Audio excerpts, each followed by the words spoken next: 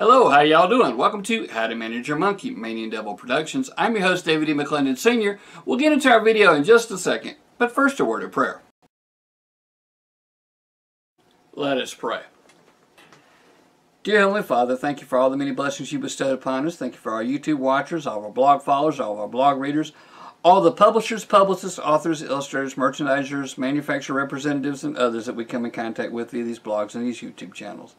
If there's anyone out there seeking to find you, please help them to find you. It's in Jesus Christ, Yeshua's most holy and most precious name that we pray by the power of His blood. Amen.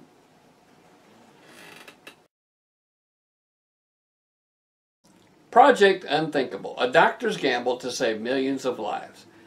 I've got to tell you that other than the Bible, this is probably the most hopeful book I've ever read. And the reason I say that, my wife is dying of COPD because of secondhand smoke. She's never smoked a day in her life and she's got COPD. Her mother has emphysema and COPD. Again, because of secondhand smoke, she never smoked a day in her life. So it's hopeful to believe that because of this doctor who has worked with the WHO, who has worked with other organizations to help reduce smoking, that we're going to probably see the end of your conventional kind of cigarette probably in the near future. And the reason I say that is because now one of the world's largest cigarette manufacturers has decided to eliminate, to gradually eradicate regular conventional light 'em up kind of cigarettes, and hopefully that will end cigarette smoking. Now, that doesn't mean that other cigarette companies will come out and say, hey, they're out of the picture, so let's step up the game. Well, if that happens, there's not really a whole lot we can do. Because the government has tried, and I don't really know about wholeheartedly, they've tried to eradicate smoking by raising the taxes on cigarettes and raising the smoking ages and all of that. But the problem with that is that smokers don't care. I've worked in convenience stores and told people, well, you know, the beginning of the year they're going to raise the tax on cigarettes by about $1 a pack. And every time, absolutely every time, most of the people I tell this to say, well, when it goes up, I'm going to quit. And not one of them ever did. Some of them switched to cheaper brands of smoking, but none, and I can unequivocally say none of these people that I talk to, because I know them personally, none of these people talk to even slowed down on their smoking. Some of them switched to cheaper brands, but that was it.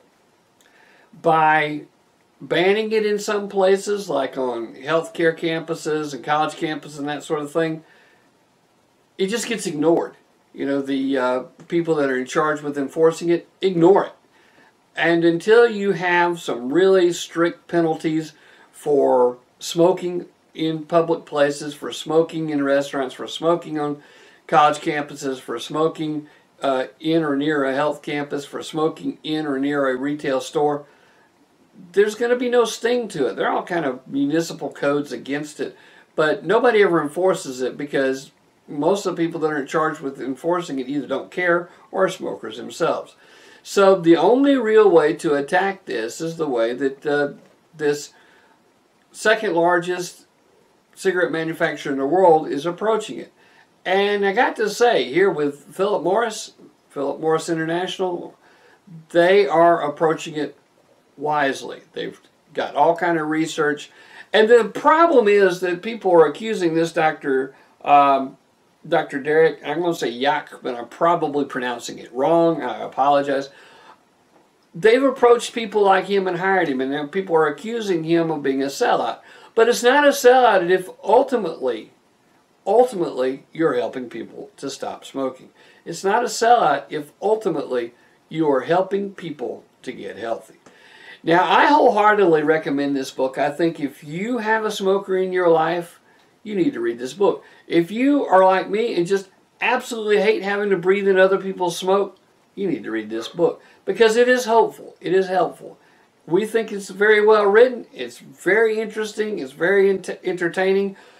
Even if you're a smoker and you don't plan on stopping smoking, you'll want to read this book because it is very enlightening. It is very interesting, and it is very thought-provoking. It may help you to have some discussions around the dinner table.